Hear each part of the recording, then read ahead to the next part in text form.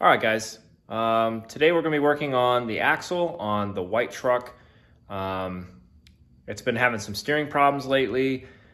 It wanders across the road, and I know my steering gearbox is good because I bought a redhead gearbox 3 years ago, less than 10,000 miles ago. So it's pretty solid. So we're gonna replace all the tie rods and the ball joints because I did like the little tire test where you put something under the tire, you lift it, or you do a little lifty boy on there, and then it's you'll see the movement in the ball joint itself. So did that a while ago in the parking lot, and so yeah, this video is coming to you about halfway through the project because I was stupid and didn't film it. I got a little bit of time lapse going on, so you'll see some of that. I missed a lot of the paint, but we'll start from here, and there's still quite a bit of work to be done. So yeah.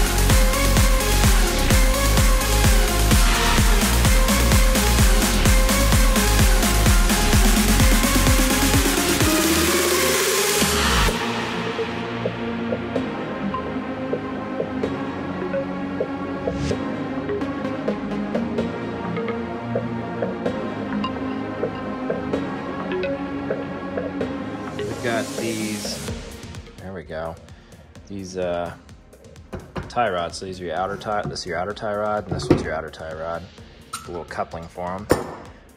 This is your inner tie rod and your inner tie rod here. And then I got new ball joints, TTX from Mevo Tech, whatever the company is. These guys. Those dudes right there. Fancy. And that's what all these people, so the reason I went through it with these, a lot of people do the Moog ball joints and such. The Moog ball joints, which are good ball joints from what I've heard. But that's what was in here already. I had seen these dudes posted on some forums and Facebook posts, and I was like, I want to try those. Those look really good. From what I understand, they're fairly similar to the Moog though, on like steel on steel construction and all the stuff you want in a heavy duty truck. But yeah, so I wanted these, and then I was just like, well, we'll just go same brand for everything, right?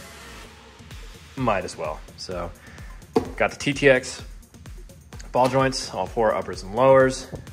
They come with all the new hardware, and I think this black ring here is for pressing it in, which is kind of cool. It's a pretty cool snap ring too. Different for sure. Couple different grease circs, it looks like. We'll see when we open these to install it. I don't want to open it now because I will lose everything, because that's what I do. Yeah, these are also same brand. And then I had some leaking out of the side of my axle, which, well, now it's not leaking. It's pretty.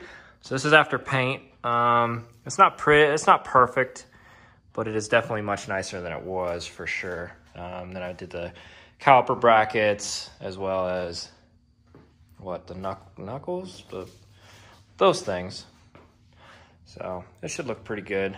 Yeah, I just stuffed a rag in the ends of these when we're painting, taped up where the ball joints go, so it should be good.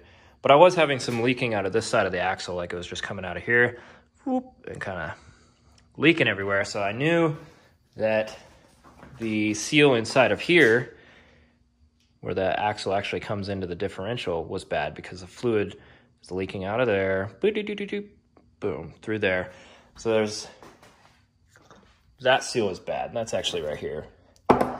This thing is all wonky. Yeah, look at that, that's no good anymore. So this is leaking, so that's bad. These always break on these F250s. This little ring will sit right here and just be there. And people are like, oh, what's that about? They just come off. So probably every single F250 I've ever seen has this thing just dangling. But this thing's pretty done as well. It's pretty wonky, and yeah, look at that gap in there. So got a new one. Boom. OEM from Ford Motorcraft. Same thing. This is that inner seal. Where do I have it? Right here, covered in dust. That's probably not good, but that's the inner seal I was talking about, right by the differential. Good to go. And then this is the dust seal, which actually goes, this actually goes at the end of the drive shaft, so it's gonna go right here, press into there. Although I'm not sure which way. I will find out. Yeah, I'll put a link to all these things in the description for you guys. Boom, boom, boom. All right, so one other thing you're gonna need is a special tool to press these on to here, onto this guy, because they like press up on here. The special tool from Ford, is like $150, I wanna say. But you can use this contraption here. So what this is a 1.25 inch pipe with a lid or a cap, I guess, and then a flange. The only problem with this flange is it comes in like a 4-inch diameter, and this thing's like, I want to say 3 3/16. So that's what all this dust is from. Strap the grinder to the table and just ground it down. So now she'll fit in there all purty. All right, well, it's a new day. These things have turned out incredibly nice. Yep, so it's time to start assembling things. First thing I'm going to do is mess with this axle. So, yesterday I did this one, slammed this on, made sure this fancy tool I made worked. And it does, so I'm going to clean this up. I mean, I don't know, acetone is probably fine. There's going to be dirt in there eventually anyway. Got new seals for this. We'll put those in later. But yeah, I'm going to work on taking this one off. Putting the new one on. So basically, to get this off, all you're going to have to do is place this something like this. If you have a vise, it's much better. And you're going to have to beat it off from this side. I'm going to take a hammer and hit it here until it slides off. So yeah, not too hard, but a little time consuming. But we'll get to it. Yeah, I'm going to do that. Then we'll put the seals in the axle. Yeah, and then I think I'm going to hang the axle as is, because it's much easier to pick up without a diff in there, without all the other stuff on there. So get another person here with me. We'll pick this thing up, put it in the truck out there, and everything should be good. I should be able to assemble everything else on the truck. So yeah, way easier to move like that. It weighs like that. It probably weighs 1/3 of its real weight. Maybe a little less than that, but it's substantially lighter this way. So yeah, I'm gonna get to taking this off and yep, putting everything back together.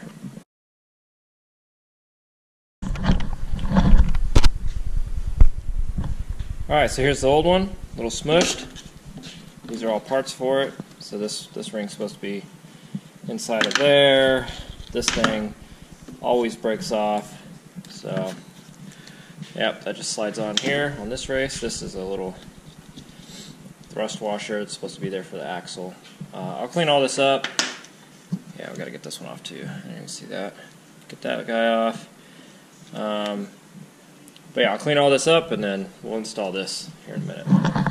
Alright, so here's our new seal. Looks pretty good. This is the part number from Ford, if y'all care. Yeah, so this has that little ring, not broken off, all nice. So this should work much better. yeah, so this is the tool I was showing you last night. You got to shave all this stuff off, or all the edge of this off, so it'll fit in there nicely.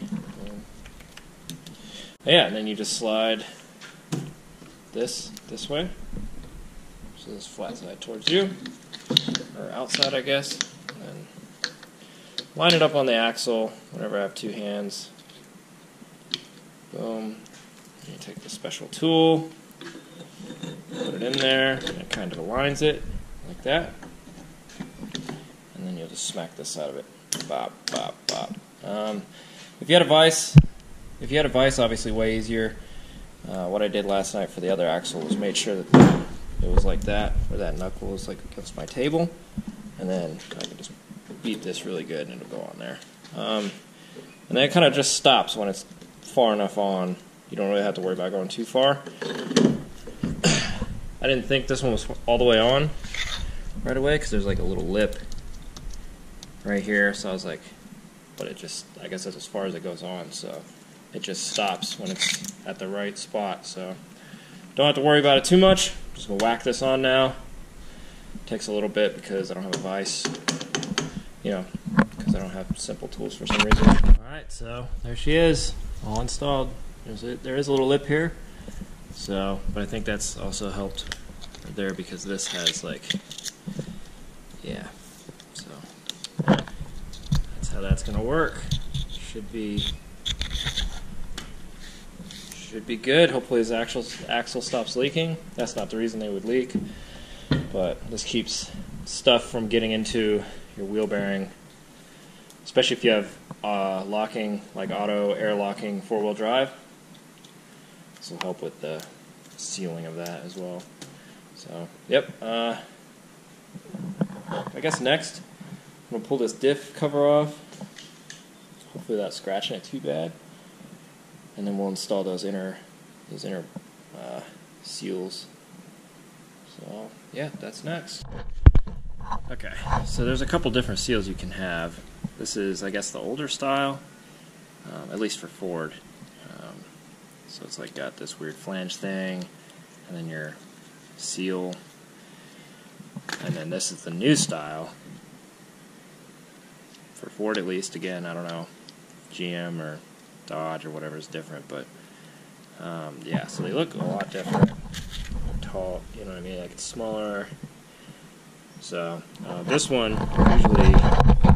usually this side is like towards the diff. But I went and talked to the rep at Ford, and they said to put this side towards the diff, this side towards the axle, so just like that in there, and then opposite on that side. So that's what we're going to do. Never pressed these in before, so we're going to give this a shot. So what I'm going to do is just pop this the right way. Well, clean it off first, I guess, since it's all greasy. In here this way, and then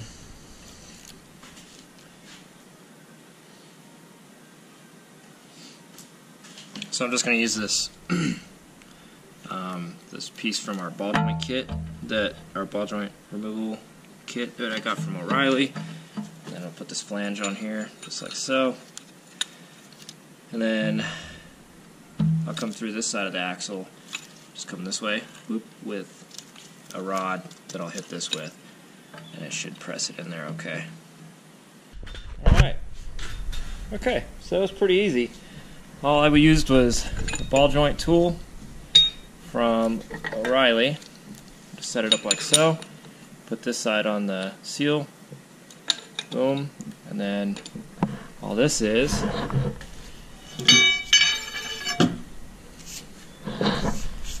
a solid pipe for a jack that came with the other truck that I have. For some reason it's just in there. This thing's what, 3.5, 4 feet tall maybe. Just slid it all the way through. It's pretty solid, and I was just able to smack this part and push it right in there. So you can see how it's supposed to be. Boom, should be good now. We should be able to slide the axle right through. Boom, boom. But yeah, I think now we're ready to throw this thing in the truck over there. Finally give it some wheels back.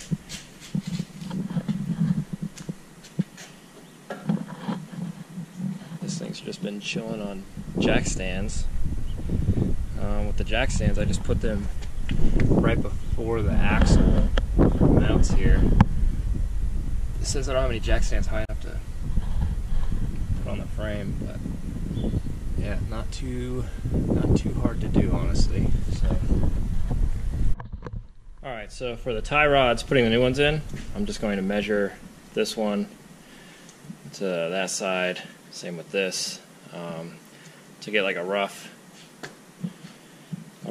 size that it's supposed to be, and then I'll put the other one there. That way I can drive it to the alignment shop and it should be okay. Yeah, and then we'll press in the ball joints and the knuckles, and then we should be good.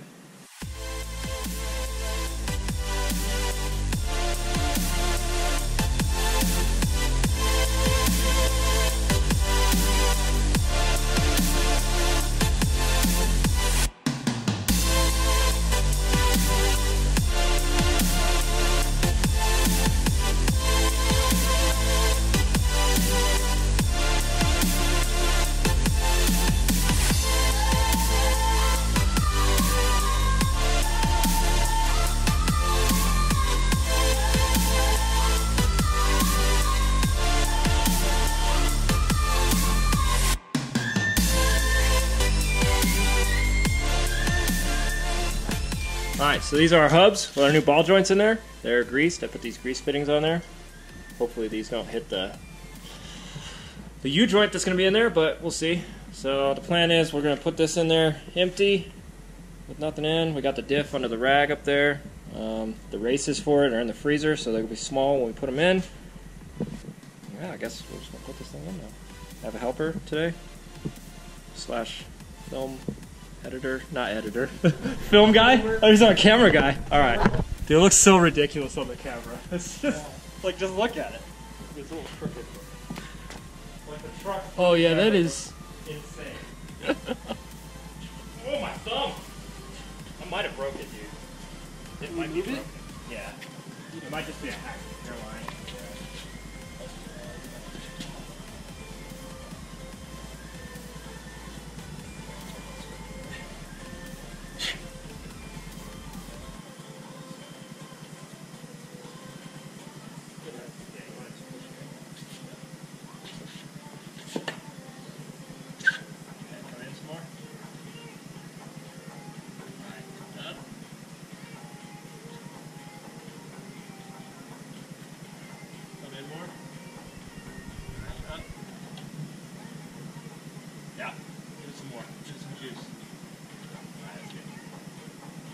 Oh, she's in. that was fucking super easy. She's in, baby. That was super easy. Yeah. Just gonna film you put this sealant on. Oh, thanks. We're not even putting sealant on yet. Oh. I gotta put a diff in still.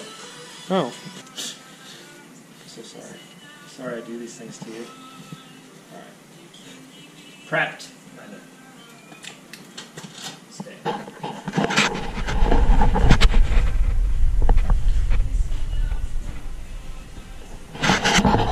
Burring races.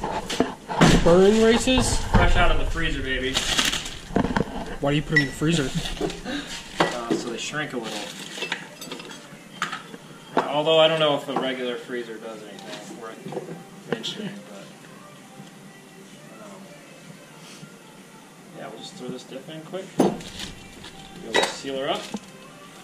Call it a day. They are cold. Jeez. This one's marked gear for gear side, or it's marked G, not even gear. Whole thing should, in theory, just kind of hop in there. Can you grab that with the bolts? Yeah. And that one? If you don't mix them up. Yeah, just grab one. No, this will be left hand, this will be right hand. Okay. Oh, this sucks.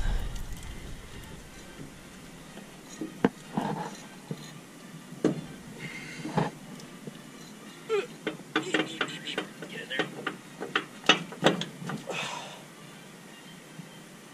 Which one was this? Left. This side? That was left hand. Sure.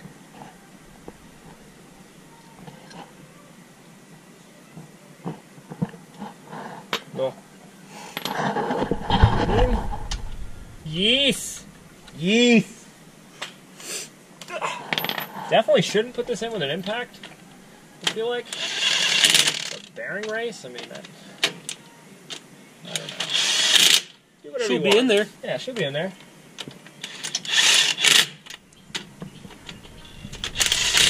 How many clicks on the impact you recommend? Ooh. Ooh. Huh? How many clicks? One or two ooga-doogas. It depends on what you want. Ooga-doogas? Yeah, ooga-doogas.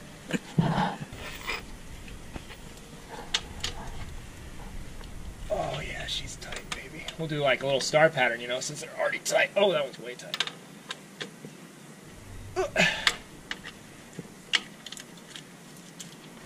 Okay. Now, seal it. Clean this bad boy off a little.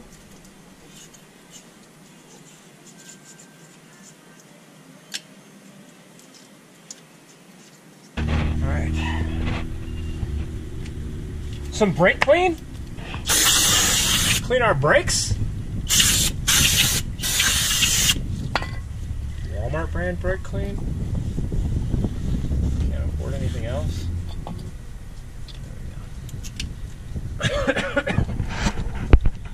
Some 90-minute gasket maker, you know? We ain't got time to wait for no cure times. Probably won't even wait 90 minutes. Take us a while to put this thing together. I feel like it will. We are slowing down for some reason. Yeah, dude, it's getting bad. We had that conversation, and Really trying. like you have to have 3 minutes of watch time.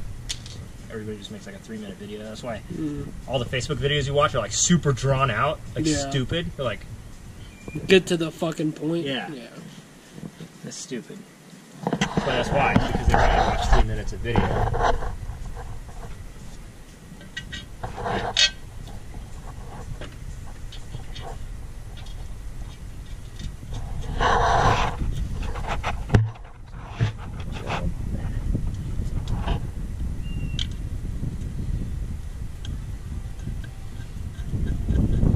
Yeah! Yeah, boy! Yeah, boy! Yeah, boy!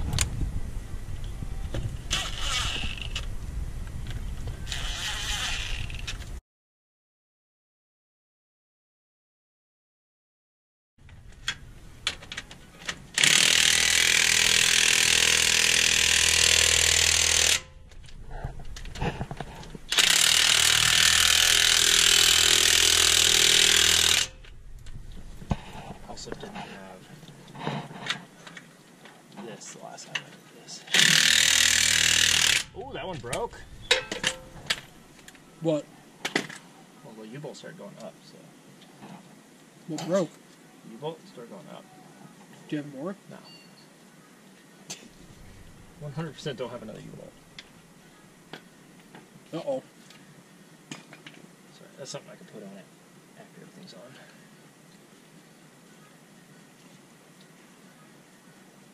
There's three. There's three holding it. That's fine. Just be a little unsafe to drive. A little bit. A lot of bit. That's fine. It's fine. It's fine. Let's get a new one. I got one. Go to what? Fastenal.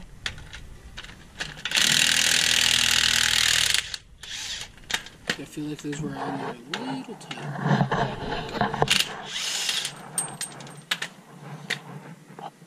Strip this out. I need a longer one anyway. Give me a hammer.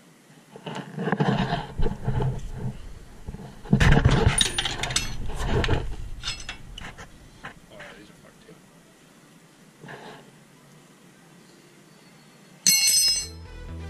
Oh, it's really very.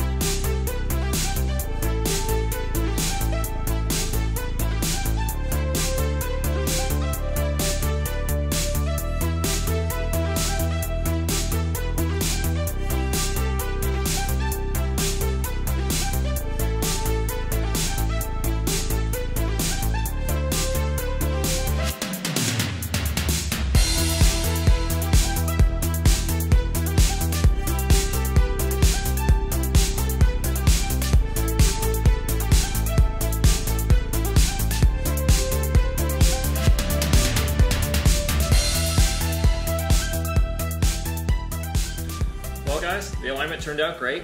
I had it pretty close. To align it at the house enough to drive to the alignment shop, all I did was tape a broomstick across each wheel and then just measured from front to back, or from side to side, and then just got the same measurement pretty close as I could on those two, so that I wouldn't tear up my tires. I feel like you'd be alright anyway, even if you, I mean, you're going to want it close obviously, but driving it a few miles to the alignment shop shouldn't be a problem. So yeah, got it aligned today. The guy said that the ball joints are going to be tight for the next 10,000 miles roughly, so it's going to kind of steer where it was last put, and then because the steering's a little loose in trucks anyway. So he said after 10,000 miles it should be pretty good as far as going where you need it to go instead of it trying to do whatever it wants. So that'll be fun. But yeah, overall, not really that hard to do. The pickle fork helped a lot with taking off the tie rods. Don't know if you'd be able, I mean, I guess you could just hit it with a hammer really hard, but I was afraid of hitting other things because I do that. I hit my thumb and it hurts a lot now. So pickle fork for that, took them right out, and then a ball joint press to put in the ball joints and take out the ball joints.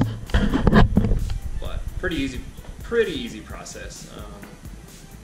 Yeah, so I hope you guys found something good in this video that will help you out.